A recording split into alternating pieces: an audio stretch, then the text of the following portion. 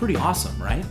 Well, even though that sandstorm was incredibly tall, it was still well within the confines of the troposphere, the bottommost layer of our atmosphere. In fact, even commercial aircraft generally stay within the troposphere, very rarely going so high as to pass into the stratosphere. Now, to illustrate this point, rather than showing you an airplane flying really high, I'm going to show you one flying really low. You may have already seen this before, but some runways, especially those on islands, are sometimes a little bit shorter than they could ideally be.